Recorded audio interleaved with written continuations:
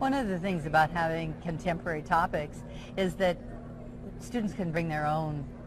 They can find their own articles in, in a blog they've read, or in a newspaper, whether it's online or whatever. But these are because something like immigration continues to be an issue, continues to be a question.